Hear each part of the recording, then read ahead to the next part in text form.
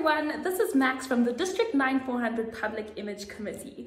A while ago, I had the absolute privilege of getting to speak to Stella, our district governor, and this is how that conversation went. Okay, I'm just gonna... Okay.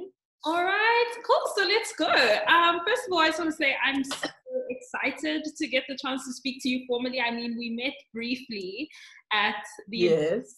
As you said, you've been so busy and you were running around and everyone wanted photos. So I'm happy to have my private time with Stella. Thank you, thank you. And where is this interview going to? I mean, what's the audience for this interview? I'm not actually sure. We had just discussed in the public image meeting that Shireen wanted us to do one with you, and then there's one with Anna Marie as well. So maybe they'll probably put it up on the website or just circulate. Okay, I see. Okay, all right, that makes sense. Yeah, so I think getting right into it, we heard a lot about your career at the induction, you know, everything you've done in the field of medicine, and it's very impressive. But I think I want to know about your Rotary career, because there's always a wild story to how people find themselves as part of this Rotary family. So how did your career and journey in Rotary start?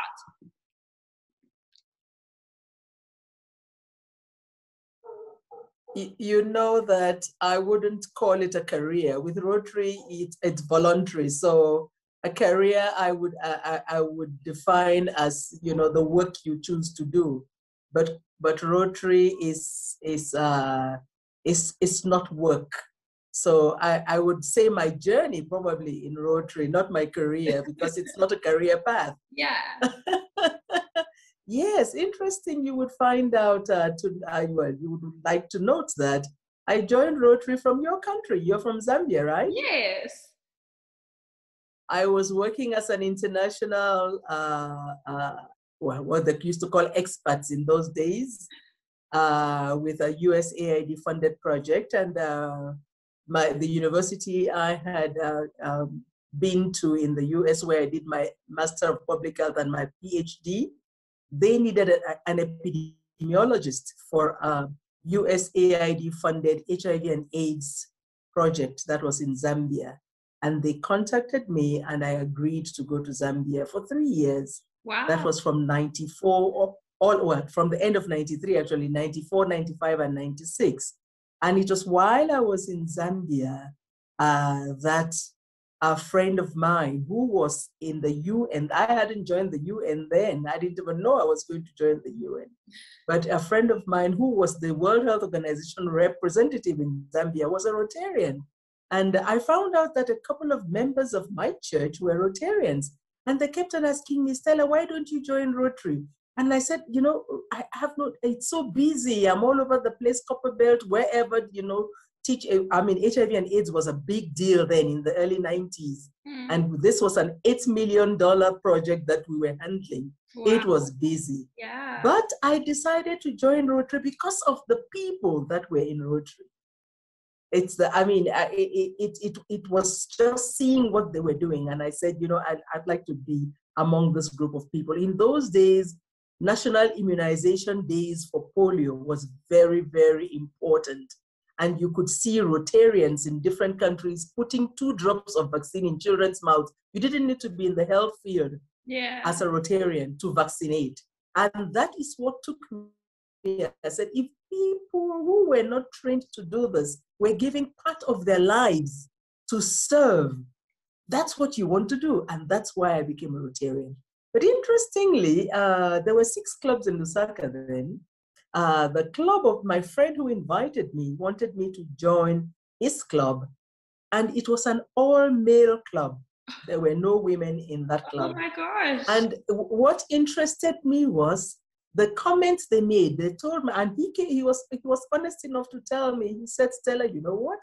There were barons of industry in that club. There were the money bags of Lusaka. And they said, if a woman comes in here, we leave. Yes. That's wild. Yes. And so I told my friend, no, don't disturb your club. I mean, I don't want you to lose your members, and I don't want you to lose your club. You stay in your club. There are 5 other clubs in Lusaka. I will find a club that has women. And that's how I joined Rotary Club of Lusaka, Maluba.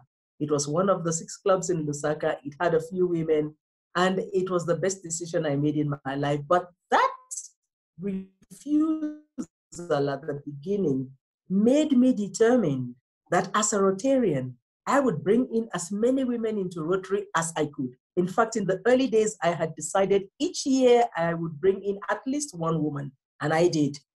So that was the beginning of Rotary. That was in 1995, and it's been Rotary since then, 26 years and going. I have not missed. I have worked in 7 different countries. I have been a Rotarian in each one of them. What I did when I got to a country, I first found out whether there was a Rotary Club. If there was a Rotary Club, then automatically they had a member because I was already a Rotarian. I wasn't asking to be inducted. I was a Rotarian. So I will just transfer from club to club, but that is what it has been, yes. That's so incredible for me to hear the kind of full circle, journey of it, from coming from almost, being rejected in a club for being women, and now being the 2nd district governor in a row who is female. It's so beautiful. And I know, especially with everything I've been exposed to with Rotary, it's all come from women. It's Anna Marie, it's my mom, it's Charlotte, it's all these amazing, strong, powerful women. So it's very inspiring for someone to like me to see that this has been, an upward fight. And I think even now, going on with Empower the Girl Child, I think it's going to mean even that much more, knowing the history and where we come from. So that's really beautiful to hear. And interesting to note that Rotary, that the Rotary Club of Johannesburg was the first Rotary Club on the African continent. So it celebrated its 100th birthday this year. The centennial. Yes. And in that 100 years, in those 100 years, I am the first Black female to be a district governor in 100 years. I think, I didn't plan for this. When we went for the selection for DG, I had been not coerced, but had been encouraged to apply. And for several years in a row, I had refused. I was still busy in the UN. Then I retired in 2013, and there wasn't a valid reason anymore to say no. So I became a club. I joined Rotary in 1995. I didn't become a club president till 2014. While I was full-term service, I said I had no time for positions. I made a plea to myself that I would bring in female members. I wouldn't have a post, but I would be de facto a membership guru, which I was. But after I retired, everybody's being a president. What do you say? How can you say you can't? Because everybody's giving of their time. And I said to myself, if people who are working have been presidents, then surely after retirement, I have no excuse. Yeah. And so I was president 2 times in my club. I was AG, and then the opportunity to apply for DG came, and I did apply. And when I got selected, that's when it hit me. When the dates came to be, and then I said, oh dear, for the 100th anniversary of Rotary in South Africa as a country, this is the first Black female DG. It took them 99 years to get there. But finally we're here. And it's so special. Well, congratulations once again. It's so extremely special. And you've mentioned that, you spent some time with the UN, and I'm sure throughout your career, you've encountered many other humanitarian organizations, but what would you say makes Rotary special? Oh, several things. Rotary has a name. Rotary is Rotary. There are no two.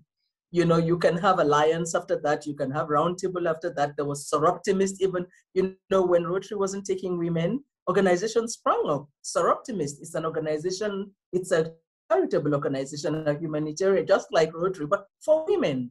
Okay. And I said, oh dear, no, I wouldn't. Now that Rotary is, taking everybody, it's the 2 sexes in Rotary, I would rather join. And well, to cut a long story short, I didn't have friends in the other organizations. I tell you, you join an organization, not 1 for the organization itself, but 2 for the people who are there. Definitely. Because you go into a club or an organization to be in fellowship with those you like.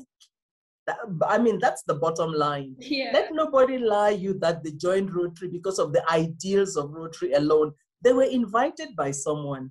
And because Rotary is an organization where you join by being invited, you don't apply to be a Rotarian. No, there are no application forms out there. So somebody sees your worth and sees that you would make a good Rotarian, so to speak. Service above self is the motto for Rotary. If somebody sees what you're doing, probably in your church, or I have been in my alumni association for schools all my life. From secondary school, we have an alumni association. Not only the alumni association, we have a class association. Wow. So we left secondary school in 1969. You were not born. We have a class reunion. We have a class reunion. Yeah. So that, and then by university, I mean, so if I am a people's person, I like reunions. I like such groups. So I said, if I could be in my alumni associations, and there, usually it's social. Okay, somebody's birthday, we celebrate it. Somebody has died, we condole with them. But we didn't do much for the community. Now I joined Rotary in Zambia. It's not my country. I mean, the society is not mine, but we were serving the community. So wherever you are serving. That's what got me. Because in whatever country, I mean, I joined Rotary in 95. I joined the UN in 96, incidentally. And from my 17 years in the UN, I worked in 6-7 countries. The one stable factor that was in each of this country was that there was a Rotary Club I was a member of. I didn't need to know anyone in the place. When I got there, I asked, is there a Rotary Club here? Yes, there's a Rotary Club. You found a family automatically because you go there, oh, it's Rotarian, this, Rotarian, that, oh, I mean, you felt welcome. So for me, it was my anchor in any of the places I went to. That Rotary was that anchor that brought me suddenly to meet people and to have lifelong friends. I mean, it's been unbelievable. So that's how it has been, yeah. Yeah, and I hear you mentioning and speaking a lot about friends and fellowship and even growing up kind of in Rotary. That's one thing I've always been able to see. No one throws an afternoon tea like Rotarians. And I think it's sad, obviously, we're still going through the COVID-19 pandemic. And how do you think that affected fellowship, and what did Rotarians have to do to adapt to that, not being able to kind of, fellowship in person every week? Do you think it's changed things? And do you think now with us hopefully coming out of it with the vaccine rollout improving, continuously, do you think we'll be able to get back to the fellowship that we know and love? Yes, I think COVID has really been a game changer, I must say. On the one hand, it's been sad because we've lost people to COVID, but on the other hand, it has made Rotary change. It has made Rotarians even change. There are Rotarians who were like the BBC, your radio and TV. They were born before computers. That's the BBC, I mean. Except they had to, they didn't need to use one. But now with the lockdowns and people not being able to meet, we have been able to conduct Rotary virtually. And we are finding out somehow that at your meetings, you tend to have more people present than when it was physical, because they could be in bed on their pillows and be attending a meeting. They didn't need to physically drive to the place. So in some ways, it's been a convenience. In other ways, it's put a damper on Rotary. Rotary is a touchy-feely organization. We hug, we meet, we have drinks together, and that's why there's fellowship. You come in before the meeting starts, you chat, you have a drink. Many clubs are clubs that eat during their meetings. Either it's a breakfast club, it's a lunch club, or it's a dinner club. So they have a meal. All of that you've lost. And don't forget that there are some people who are alone, which means they're single, so to speak, which means they looked forward to Rotary to go and meet friends and have friendship. Now, COVID has made them lock themselves indoors, and that opportunity they had to meet other Rotarians has been taken. It's true we can see each other online, but it's not the same thing. I can't touch you, I can't hug you. So it's been a mixed bag, I must say. For several reasons. I mean, the fellowship one is one of them because we've not been able to meet. Secondly, it's very difficult to raise funds behind the computer. It's true, you can do GoFundMe and all, but Rotarians are outdoors people. You know, they go do things. It's a golf day here, it's a race here. We used to go to the Great Train Race in Middleburg. All of that stopped for 2 years. So many clubs which depended on fundraising for the money, for the funds they needed to do good, have not been able to do this. And then clubs that don't have overseas partners or whose members cannot give as much as others are struggling because they found out that they really don't have any monies in their coffers. Actually, my club is one of those, yes. So it's not been easy on Rotary. But like I say, on the other hand, it has made us think outside the box. Because in January 2020, I don't think if you ask Rotarians, if this happened, what would you do? I mean, everybody would shut down. But no, we didn't. Quickly found a way around things. We started meeting virtually. In fact, many clubs stopped meeting just to get their heads around how to. And then they started. Some never went back to weekly, some we went every other week. And then Rotary International itself, the mother body, came to the table to say, to change some things. Rotary, since I have been a Rotarian, was quite a rigid organization. I mean, this is how things have been done since 1905. Therefore, but now they've had to change several things because of the conditions, the prevailing conditions. So on the one hand, COVID has been, a dampener. On the other hand, it has made us be innovative, and that's one good thing. And the more young people like yourself join, and you are virtual people, you are innovative people. I think you're dragging us kicking and screaming into the fourth industrial revolution, whether we want it or not. So we're getting there. So that's it. Definitely. I think in all situations, you have to look on the bright side, Not everything will be peachy all the time, but there's always a silver lining. And I think that's one thing I've also just noticed about our interactions. You have such a radiance and a positivity that comes out of you. It's so beautiful to be around, even virtually. And thank you. I remember at the induction, you had mentioned how one of your major things for Rotary this year is fun, and you just want to make it fun. You want everyone to have a good time, and without giving away too much, because we need some surprises here and there. But could you just explain a little bit about how you plan to do that and what that means? Oh dear, because Rotary, each club it's its own person. Clubs have club antiques, club dynamics, club, the features. Each club has its own life. So clubs usually do what they've always done. And depending on how the club started, you can find a very joyful club. Like I've started my DG visits of clubs. And I have been overwhelmed by those clubs that start their meeting with the joke of the day. That's how to start a meeting. Yeah. I mean, you don't know how much it does to the members. When you start on a happy note, the rest of the meeting is happy. If you start on a dour, sour note, I mean, the human beings are like that.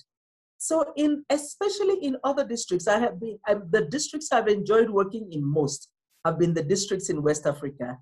Well, you see, we are different people. West Africans have this exuberance about them. in speech, in dress, in whatever. And therefore, at the beginning of a meeting, they said the grace. Somebody said a joke. It could be a lewd joke. It could be whatever, but it got everybody cracked.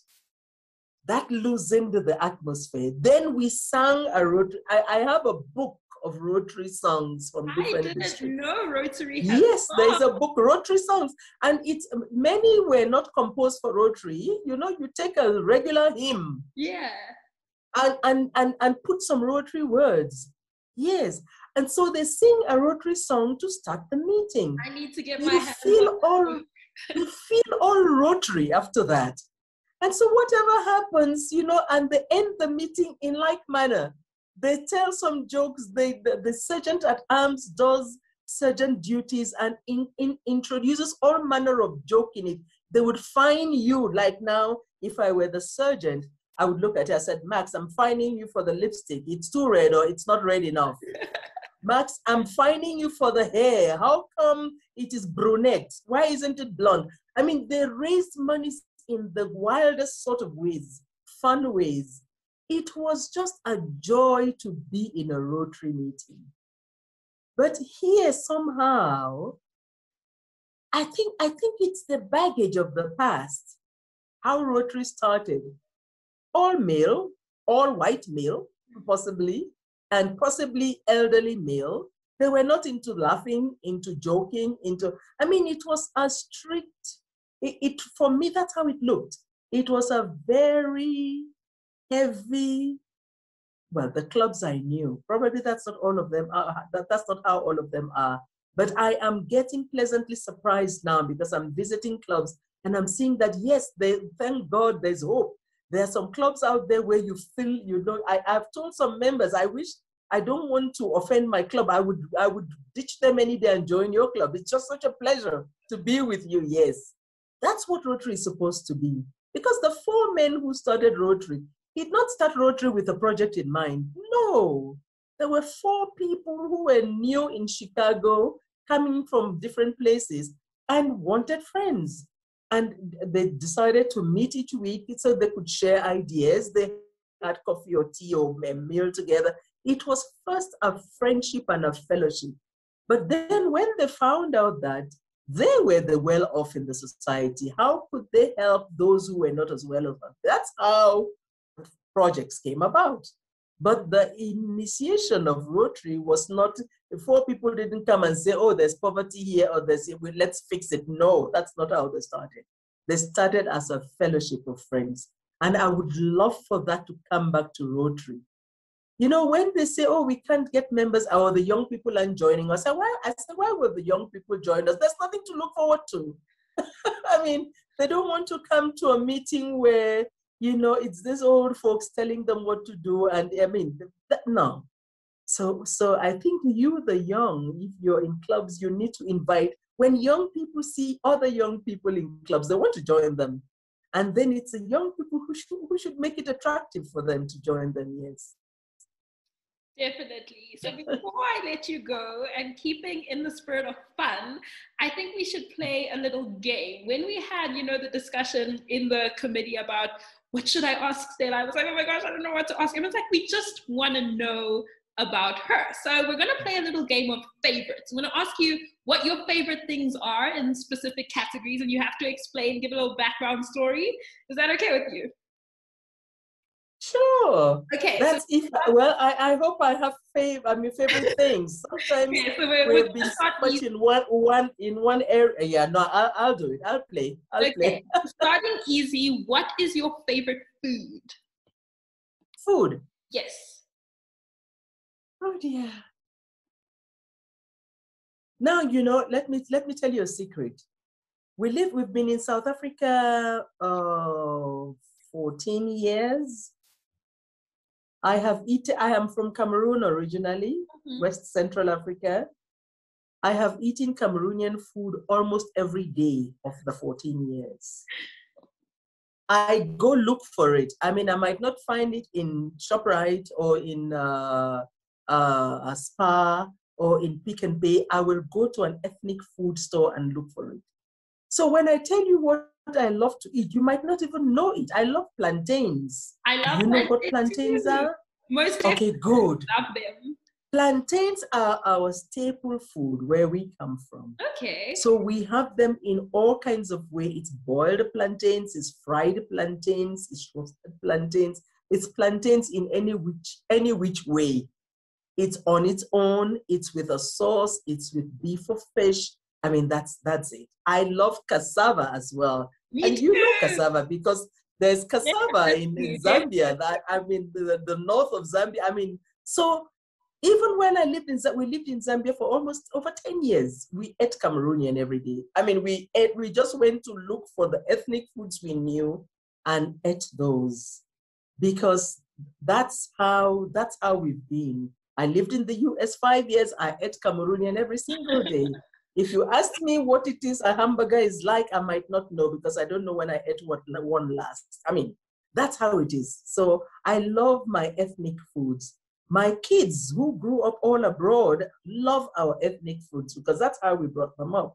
Yes, so I just love native traditional food, and most of it is plant-based. So it's the plants. It's either tubers like yam or like cassava. It's always vegetables of all sorts, the spinaches, your rape, I mean, all of it. Yeah. Guess what I ate today? Impua Oh, from can I Zambia. tell you one story? That's right. So I love Zambian food more than anything. You'll ask mom, I will drive from Pretoria, I'll drive home and be like, I just want nshima and beans and kapenta and everything. But Today was sushima and impua. the one With thing other I things. cannot stand is impua. It's Oh, the really? only thing I don't like. I don't know, maybe it's an acquired taste. Maybe I need to It is an acquired taste, yes. But that's great. Okay, next one is, what is your favorite book that you've ever read? Oh dear, that's a tough one because, I mean, you've read so many of them. How could I say which one was favorite? I can't even remember what it is I've read. Okay, maybe your favorite book you've read this year.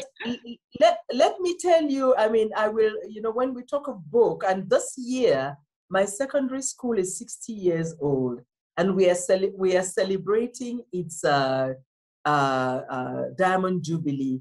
And I remember this now because you're asking me the question. Each class has been asked to write what they remember of the class, and that's why the book comes in. Okay. Because the book, my classmates have a name.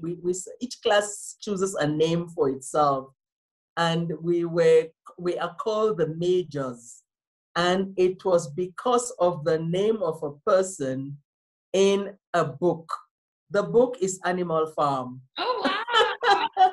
Where the story about some animals are more equal than others. It was the old major that said that. Yeah. So can you imagine from 1967, that book is still in our heads. We still quote the book. That's amazing. So apart from everything else I have read in secondary, in university, medical school, postgrad, PhD, Animal Farm stands in my mind. That's crazy. And it's amazing how Animal Farm specifically has traveled, because I did Animal Farm in school. Yes, Mom did Animal yes. Farm in school. It's amazing. Yes, and yes, the last yes. question I have for you before I let you go, I mean, you've mentioned having lived in so many countries, and I'm sure you've visited so many countries, but what is your favorite place to go on holiday to? Not necessarily to live, but your favorite holiday destination.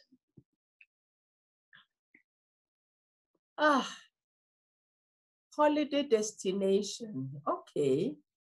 The favorite, I'm not too sure, but they've been good places we've been to. And the one, okay, I lived in it, unfortunately. So for the 3 years I was there, it was like a holiday every day. My first international post from the UNWHO was in the Seychelles. I was the World Health Organization representative in the Seychelles. It was like being on a vacation every single day, because from any corner of either my office or my home, there was the ocean. The Indian Ocean was there. I mean, I walked to the beach. I mean, it was just, people pay thousands of dollars to go on holidays to the Seychelles. I lived there. So it was a holiday for 3 years. But let me put that apart. A place where, and I'll tell you about Seychelles before I put it apart, to just tell you how Seychelles, marked me. When I went to Seychelles, I met one Rotary Club. There was only one Rotary Club. Seychelles is made up of 115 islands. It's an archipelago in the Indian Ocean, but there are only 3 islands which are inhabited. So the capital is on one island and then 2 other smaller islands. In that capital, Mahé, there was only one Rotary Club. And so when I got there, I said, well, unfortunately, I can't choose any other Rotary Club because there's none. So this is my Rotary Club. I was the second female in the club. Wow. I was the only Black woman in the club. I was probably the 3rd or 4th Black person. There were 3 other. Seychelles, if you know, it's a country like this, but it's mostly Indian, Creole, what you call colored here, and Blacks. So all together. So I said to myself, every year I'm here, I will bring in 1 female into the club, which I did for 3 years. I brought in 3 females. And the first Seychelloise, native Seychelles woman, Black woman, who joined the club, I told her, I said, the day you become the president of this club, because the club even had produced a PDA DG for the Indian Ocean. I said, the day you become a president in this club, it doesn't matter where in the world I am, I will come to your induction. Well, 4 years down the line, I was in Zambia, back to Zambia as WHO rep, and my friend Marie-Pierre was being inducted as the president of the club. My 2 kids were in the UK. We flew them in from the UK. The 4 of us went to Seychelles for that induction. That's so beautiful. Because it was just so important to me that we had moved this far in Rotary in those islands. But let me go now to the country where for a vacation, I think I've enjoyed it the most. Yes. It would be the Cayman Islands. After having lived in Seychelles, I think being surrounded by water was just a good thing. Yeah. And we have been to the Cayman Islands twice. It's a long trip. I mean, it's far off, way there in the Pacific, Ocean, but it is a lovely place to go to. So each time we go there, it just reminded us of the 3 years we spent in Seychelles, and so that's that. Yeah. For me, perfect. Thank you so much. Thank you so much for taking time to speak to us. Hopefully this goes out soon and everyone gets to hear everything you've filled my mind with. You've made my day. Thank you so much. Well, I just want to wish you well in your Rotary journey. I think it's a wonderful thing. I need to take your contact. So none of my kids is a Rotarian. I think they just saw how busy it was and they said, Mom, we don't have time for this. Yeah. So I told I told Caroline's daughter, Jacqueline, who is in the UK. My son is still in the UK. He's been there 20 whatever years. They're British now. I said, I will send you my son's details. Please, you might convince him to become a Rotarian, because I think it's a good thing for young people if they find other young people that they can interact with. So I want to wish you well in your Rotary journey. I think you'll do well, and just keep on there. Yeah. Thank you so much. Thank you. Enjoy the rest of your evening. All right. Thanks. Thank you so much. Thanks for the interview. Much appreciated. Okay. Bye-bye.